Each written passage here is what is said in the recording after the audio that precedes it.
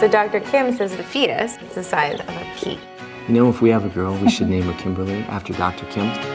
Give it up for Educator of the Year, Mrs. Kendra Walker.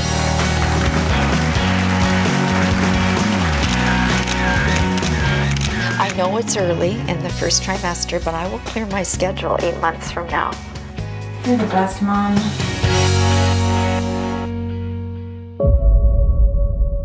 Did I ever tell you I had a twin? We lived in the orphanage. We were separated when we were really young. All right. Her last name is now Walker. Great husband, big house. What don't you have? I'm gonna live the life that I was robbed of all those years ago. Kendra's life. Today is a big day, graduates. You spent your entire academic lives.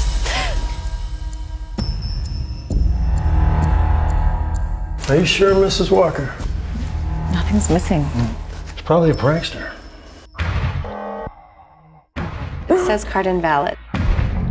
Oh, I'm rich. It must have been that burglar. They got your card information. The key to my safety deposit box is missing. So she's dressing like me to get into my safe deposit box? She's after something more than that.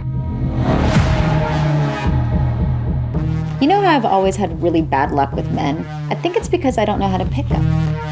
But Kendra's guy, he is marriage material. I went to the orphanage where I was adopted from. 2 girls arrived together. I have a twin sister.